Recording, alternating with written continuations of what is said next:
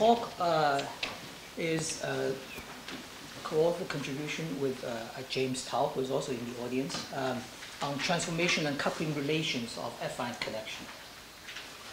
So there are three parts of this. One is we are going to talk a little bit about the transformation of affine connections, general affine connections, even those that admit torsion. Torsion is rarely discussed in involving geometry, and so we want to have a thorough discussion about torsion and how this torsion behave with various kind of transformations on the affine connection. And the second is that we are going to talk about some commutative relationships among these various transformations on affine connection. And the key is to keep track of the torsion while going through these these operations. And thirdly, we are going to discuss a kind of transformation that preserves the quasi-coupling between this affine connection nabla and G, the metric. So the goal is to ask whether there are more general transformations of the affine connection and the metric that preserve the quasi-coupling more general than the conformal projective transformation that we know. So just remind that we have a differential manifold with pseudo-Riemannian metric and an affine connection. And quasi-coupling basically refers to this symmetry of a connection operates on the metric. And another way of expressing that, if we denote this nabla G as the C tensor, which is typically used, then C is totally symmetric. So we want to first remark that this quasi-coupling is a generalization of the Levi-Civita coupling of the metric and the connection. So metric structure and the affine connection structure define two different aspects of a geometry. While metric gives you length or measurement of the angle and so forth, and affine connection tells you about the parallelism of the vector transport. And a priori, they don't have to be coupled. In a very special way of coupling the metric structure and the affine connection structure is to impose this a compatibility requirement, the standard one being the Levi-Civita coupling. Namely, the nabla operates on G is 0. And a very nice generalization that's offered by affine defined geometry and involving geometry is the quasi-coupling. Namely, nabla G does not have to equal 0, but just merely satisfy this symmetry. So this is a very nice generalization of the parallelism of a coupling between a connection and some geometric quantity, tensor or operator. So it can be shown that nabla Z is quasi-coupled is equivalent to saying that nabla and nabla star, the dual connection, they have the same torsion. So that leads to the well-known definition of a statistical manifold or statistical structure of a manifold, which is a manifold which G and nabla are quasi-coupled and the affine connection is torsion-free. So let us record the conjugate connection, the notion of a conjugate connection. Give any connection nabla, and with respect to the metric G, we can define a quantity which turns out to be a connection through this formula. So in fact, this kind of a way of conjugation of a connection can be generalized with respect to any two form, okay, for any two form, for any 0-2 tensor, we can apply this definition, changing G to, say, an arbitrary 0-2 tensor, okay? In that case, then the first thing we want to investigate is whether this notion of a conjugation of a connection is well defined or not. Turns out that, of course, there are two slots that you can apply this conjugation operation to, which leading to the so-called left conjugate and right conjugate, which usually are not the same. And we can show that when this 0-2 tensor, the two form is is symmetric or skew symmetric, then there's no ambiguity in doing this. In our paper, we investigate the left conjugate and the right conjugate in reference to the two slots. In general, they are not the same. But in the case when this H is symmetric or skew symmetric, they turned out to be the same. So it is well defined. Now, another form of transformation of an affine connection is through tangent bundle isomorphism, an operator denoted here L. So given the connection nabla, we define the gauge transform of the connection to be, you let this L operates on the vector field, and then you have the just connection, the origin nabla, and you take the inverse of this L, right? Because the nabla, you take the inverse of that. And it turns out that we can verify that this is a connection. This is what is known as the gauge transform of the connection. So people define, we can also define this quasi coupling of nabla with this operator L in this way, where there is a symmetry between the x and y. Okay, and it is known in the affine geometry literature that when nabla is for an arbitrary affine connection, possibly admitting torsion, and L is tangent bundle isomorphism, then the following three statements are equivalent. Namely, when nabla L is quasi-coupled, which is the same as saying that nabla and the L transformation of the nabla, they share the same torsion, and the L transformation of the nabla with L inverse, they are quasi-coupled. So these three statements are equivalent. So now we have two ways of transforming affine connection. One is through a conjugation, right? And the other is through an operator. So one is through a conjugation with respect to 0 to tensor, and the other is through an operator. So there's a nice way of linking the two. There's a nice way of connecting the two, and we prove the following theorem, which says that for any connection nabla, and let's say nabla star is a conjugate connection with respect to, say, in this case, a metric.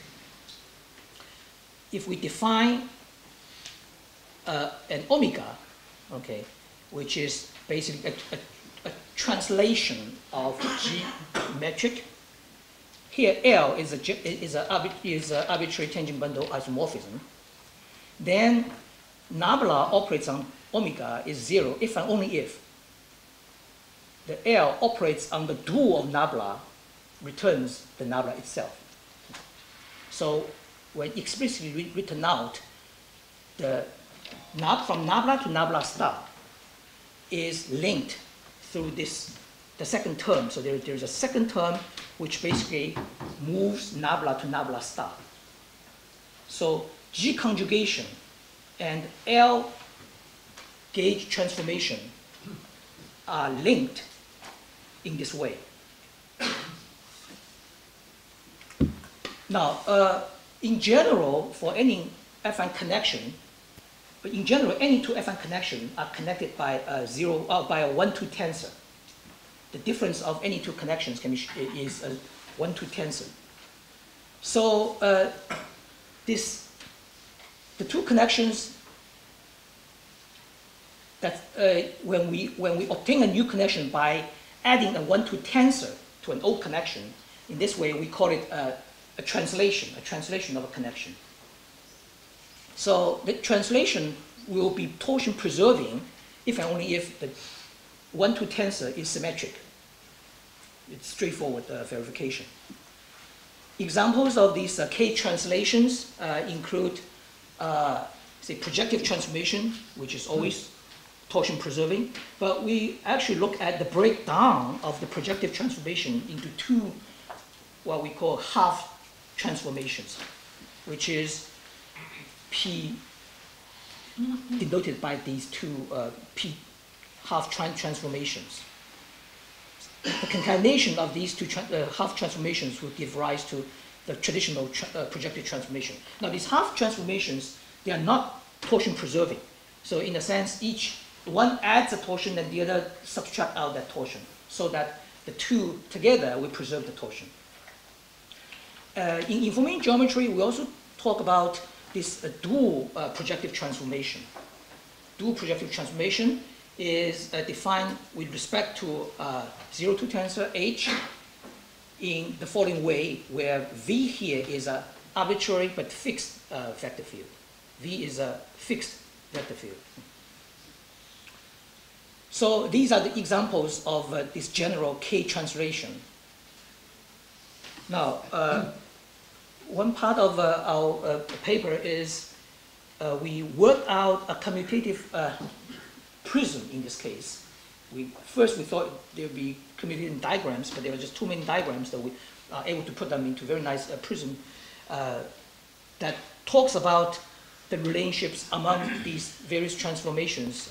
C here is the conjugation operation, and gamma is the gauge transformation through L, and D is this dual projective transformation. So basically, through tracking the torsion that's introduced by each of these transformations, okay, we're able to establish this commutative diagram. And also here, these are the half transformations for P.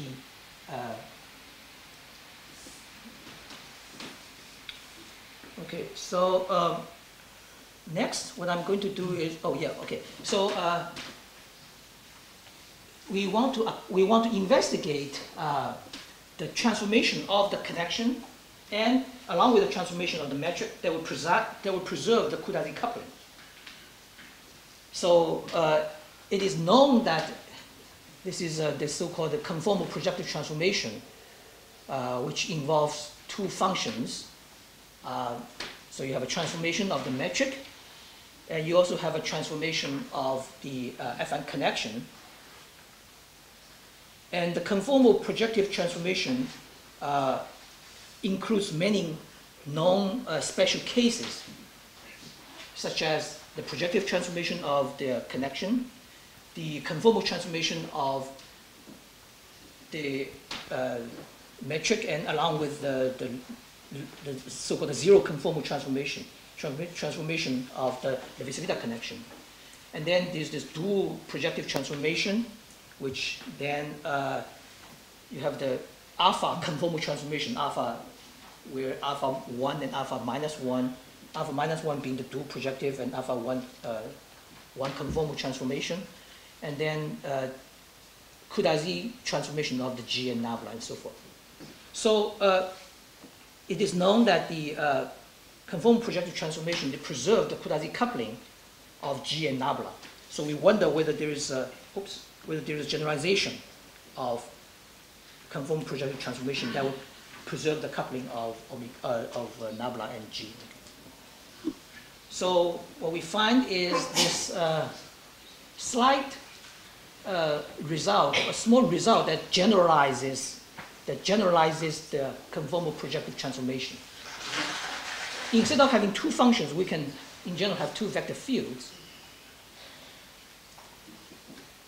So we have two vector fields, V and W, and along with an operator which translates the metric, which perturbs the metric. So for this transformation, basically it is a concatenation of a projective transformation using this one vector V, and then it is a dual projective, followed by a dual projective transformation using G and the other vector. So what we have shown is that this conformal projective, this new version of this generalized conformal projective transformation, it will preserve the Kudazi pairing if and only if this L operator has this particular form. It's the conformal transformation. So L operator, L is the one that's so basically So given the metric here, L is operator, so this is the GL.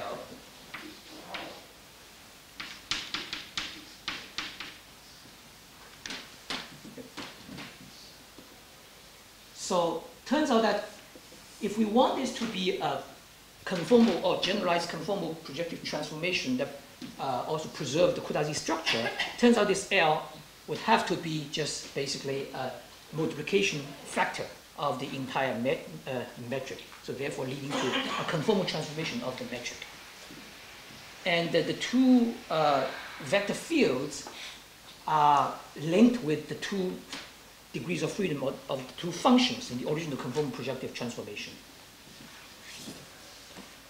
Now, finally, I want to say I would just take this opportunity to talk about some new results we obtained. This is with another collaborator, Tan Fei, on actually you can see as a natural extension of this work, investigating this particular relationship, characterization of the coupling of G with omega.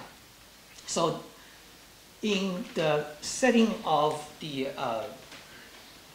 Kähler manifold in general, or complex manifold, or symplectic structure, complex structure on the manifold, we have this so-called compatible triple, G, omega, and L. So L here refers to either an almost complex structure with J squared equal to minus identity, or almost para-complex structure where K squared is equal identity. So a compatible triple refers to the three quantities, metric, symmetric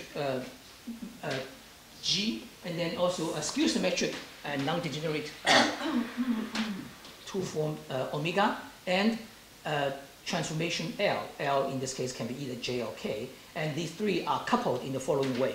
But by the way, this we found out that the way you can treat the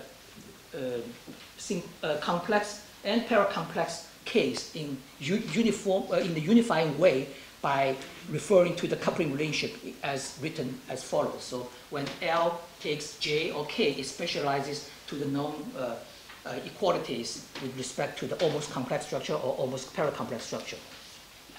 So just recall that a manifold is symplectic if there exists a symplectic form, omega, that is closed. So symplectic form means a skew, symmetric, and non-degenerate form. And if the symplectic form is, and that is also closed.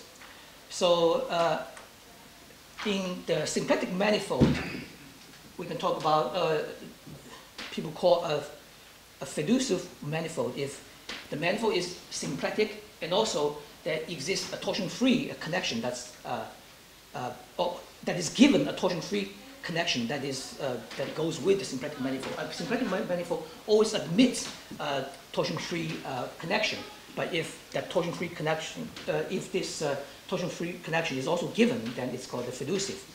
And a manifold is a Kähler or para-Kähler if the manifold has this symplectic form is symplectic, and the L operator, this almost complex or almost para-complex operator, is integrable.